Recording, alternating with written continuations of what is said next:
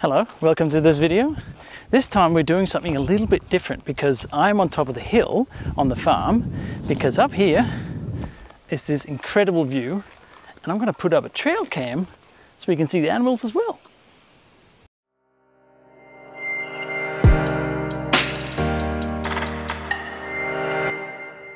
Yep, so I've got this.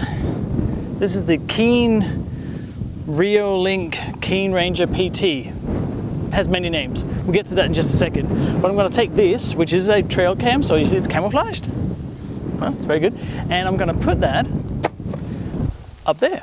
So up on that tree is about there, roughly, is where it's going to go. And then hopefully we can see some wildlife during the day and at night. But there's a whole lot of features on it, and I'll get to those in just a second. So before we put it on the tree, let's take out the box. So this is what you get sent. This is the Keen Ranger PT 4G cellular network, 2K live views, 360 viewing angle, etc, etc. So this camera comes with a, well, it doesn't come with a SIM card, but you need a SIM card for 4G connectivity because it does not have Wi-Fi. So that's why we're on top of the hill, because technically there sort of is Wi-Fi here because I've gone a bit mad with Wi-Fi coverage, but there's also 4G coverage, which we do not have down on the farm. So let's just take this out of the box and we'll see what we actually have to put up, what we have to deal with. Ow. Here's the Keen manual. So Keen is Reolink's range of outdoor wildlife cameras, I think. Quick start guide, operational instructions. Here are some little templates for mounting it if we need those. And then there is a legal disclaimer, of course. So we're just gonna leave that in. It's a little bit windy up here today. You might hear that in the microphone, sorry. Keep that there. Then there is the 4G antenna, also in camouflage. Lovely, lovely. Ooh, comes with its own little piece of thing here. Right. Then there is, of course, the camera itself. Here's the camera unit. So this is a pan and tilt camera, so it can tilt and it can pan. It does not zoom as far as I know. There's a serial number, etc. Here is where you can put power to it. So you turn power on and off. Here is where you put the 4G antenna. This is the micro USB for charging it. So that could be from a solar panel or something else if you have it. Probably the solar panel, because that's, well, it's not that, but it's under there. So that's the camera, and up here is where you mount it to the mount, which is this thing.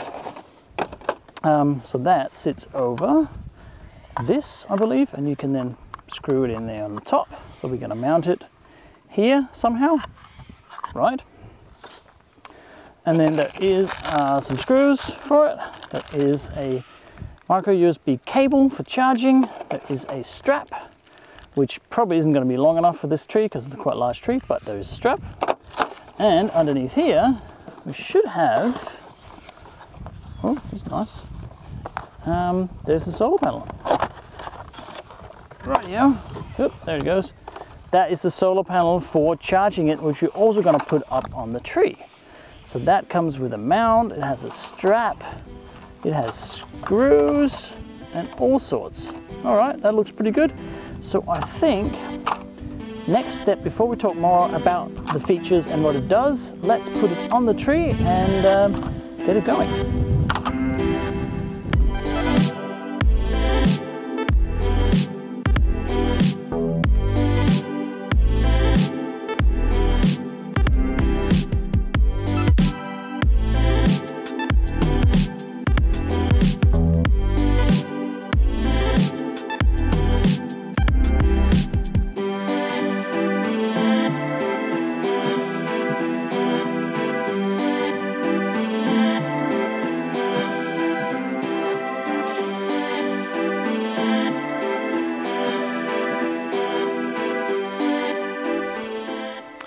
All right, let me show you the install because I think it'll work. Anyway, let me show you. I'm just gonna climb the ladder here. You see the ladder? There you go. So here is the Keen Ranger PT.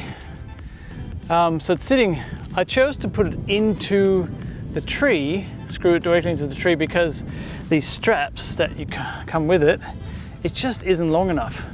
And there's one for the camera and there's one for the solar panel as well. They're just not long enough for this tree, so in they go. And then of course you have the 4G antenna here, and then you have the wire from the solar panel there. I haven't turned it on yet, we'll do that in just a second. But there it goes, and you can see it has the nice view out over that. Oh, lovely. Yeah. Anyway, hopefully there'll be some wildlife as well. So over here, oops, I'll show the wire. There's the lead. That's probably the only contentious thing I have right now. But that goes over to the solar panel, which is roughly facing north that way. North in Australia is where the sun is. Southern hemisphere, north, northern hemisphere, south, etc. So that goes here, also mounted into the tree. I don't think the tree will mind, but just like that. So that sits like that there. Pretty good. But yeah, let's try and turn on the thing. All right, so let's turn it on. And I haven't turned it on before. You're going to be the first as well as me to see. So on the back here, there's a little power button. So I'm just going to put my finger there and try and turn it on. I think that's it. There's a red light. So hopefully that's something. I think it's on. I was expecting it to swivel and do things. SIM card cannot be recognized. Please insert the SIM card correctly and restart the camera. Right, did you get that? Sounds like I've inserted the SIM card incorrectly. So let me just fix that and I shall return.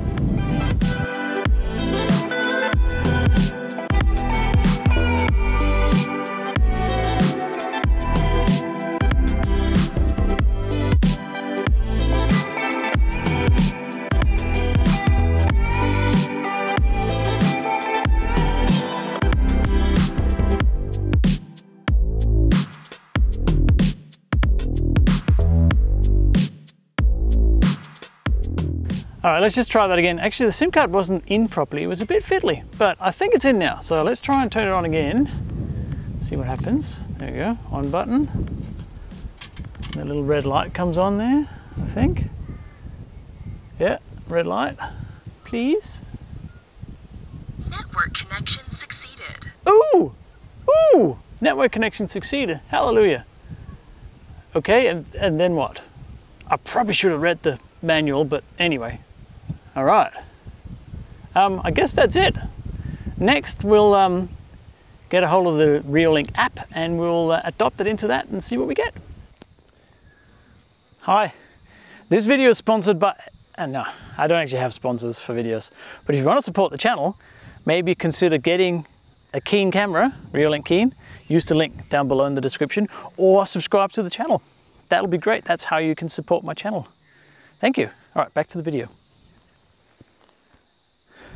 Right, so let's go through the app and all the features for this camera. So this is a couple of days later. I've been playing around with it for a little bit and trying to figure out what it does and what it doesn't. And there's some really cool things. I'll show you. Yeah, and there's even some nice wildlife footage as well, but we'll get to that. So I've already adopted it into the Reolink app. It was very simple. Basically, you just scan the barcode, the QR code rather, on the camera and it finds it and you're good to go. That's pretty much it. So I'm not going to bother you with that. So, but I have the app up here, and this is the standard Reolink app that works with all their cameras, but I only have the one right now. So this is the Keen camera that you are looking at. So if I just scroll down here, you can see I only have hill cam, and there's a few stats there. This is not connected because that's a 4G connected. It's not Wi-Fi. It'll only connect when you ask to connect to it. It won't just stream all the time, which makes sense. Spare the data. So let's go into it. First of all, we have here, I can click play over cellular data. So let's just have a look at the picture. You can see that's me there, which is waiting for it to go live stream. So this is over a 4G connection that I'm going to stream it. So it takes a little bit to connect to it, but that's okay. So there I am.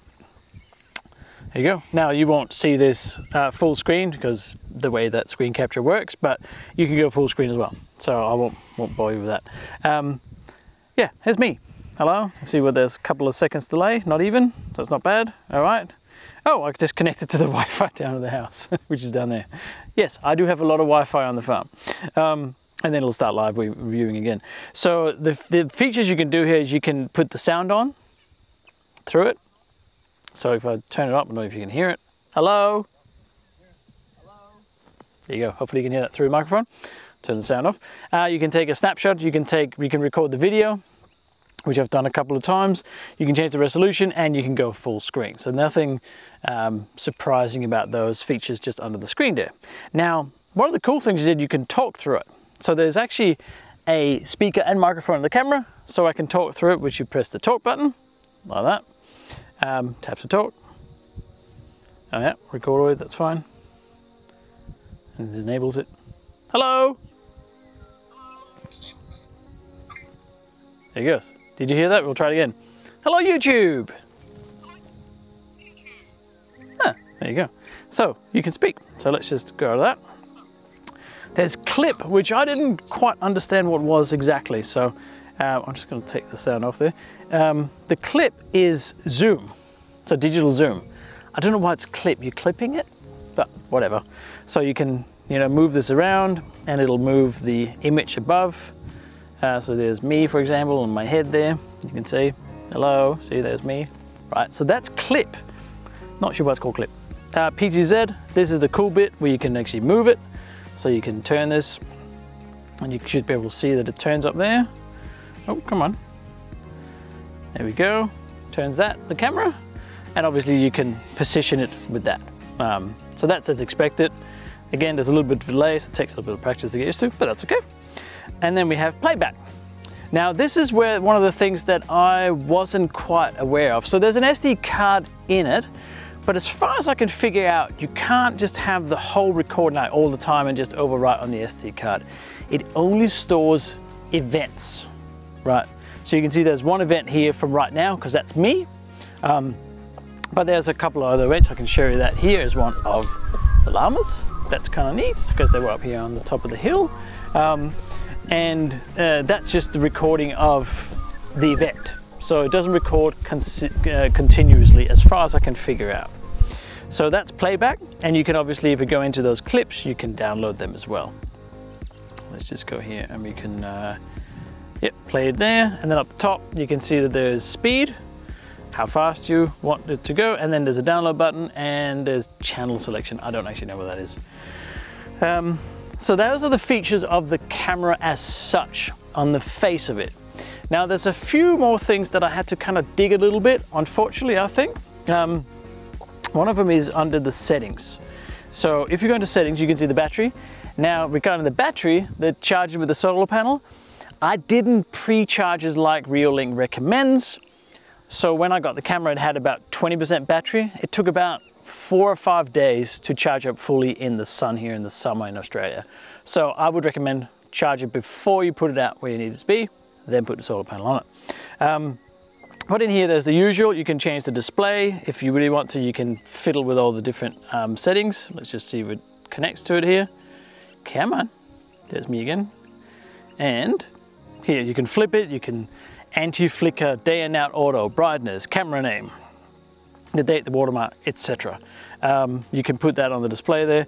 The audio, you can adjust the audio because obviously, as you heard before, it has audio in it, both a microphone and a speaker. So you can test that, you can record audio, etc. The light is, I can't remember what light it is. Oh, infrared lights, yeah, for night vision. We'll get to it in a second. And then there's a PIR motion sensor. I'm not even sure what that is exactly. Those are the alarms. So I get a notification whenever there's an event for generally an animal walking by. Also has been like a light halo has done it once as well. So, but it's generally animals, it works pretty well. Camera recording on, I think it's in here. Yeah, so in here under camera recording, this is the bit that I had to change, the post motion record duration. So this is where you set how much of the event do you want to record, and it defaults to 8 seconds, which is nowhere near enough. Because you want a maximum and then cut it yourself, I think. So I put it at 30. Overwrite recordings, yes, if you run out of space. And you can schedule the recordings as well if you have particular events. Push notifications are on, so I get emails alerts, I get that. The siren, I took that off because it's annoying and there's no one up here anyway. And then down here, for some reason, one of the best features of this camera is down the bottom, time lapse. And I don't understand why they didn't put this on the front page. Please, Reolink, do that. Because in here, you can capture new time lapse here. So it only shows the latest one, so it just saves one at a time. But you have these pre-select ones, which is moving clouds, sunrise, sunset, construction, blooming, and that doesn't sound particular, you know, fantastic, but all of these are like presets. So the moving clouds, if you go in here, you can see that it records for 10-second intervals from now till an hour later. So you get the clouds going, woo! You can go sunrise, which I did, which I'll show you now. And that means that it actually knows what time the sunrise is based on where you are, the location, which is kind of neat. So it says, well, 6:01 a.m. and an hour. And it does every 10 seconds, takes an image and it puts it together as a video. And the same with sunrise, right? Or sunset, rather. Construction is 1 picture a day. Oh no, every 50 minutes rather. Over 120 days. That's kind of cool. You get this construction time lapse as you might have seen online, right? And then we have blooming, which is for flowers, and you can create your own as well. But this is really cool. Like, I like the time lapse. I wish they put that not so, like, didn't hide it so much. There's even a overwrite time lapse, sure. And then there's some advanced things in here, which is legal login, logout, date, time, passwords. I don't know why date, time is advanced, but anyway. So that is the camera in it. And now let me show you the night vision as well, which is remarkably good of the kangaroos. And that was actually in really dark.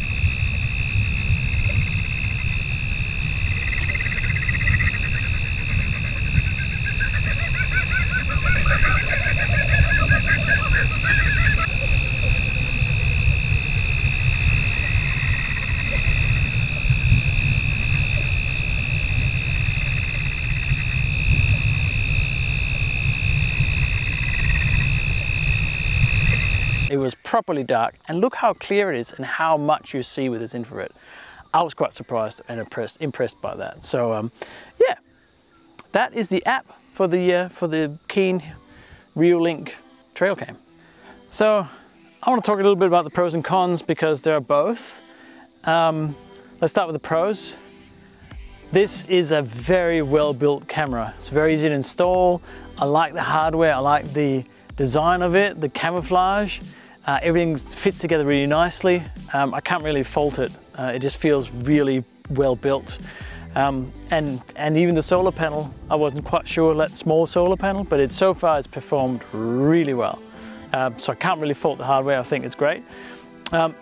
Second, the nighttime vision is really good. That's much better than I expected. I don't know what kind of IR light there's in it, but it really works well. Like the distance is, I don't know how far it is, 15 meters or something, and it's clear. I was really impressed by that, as you saw in that footage with the kangaroos as well. Really good.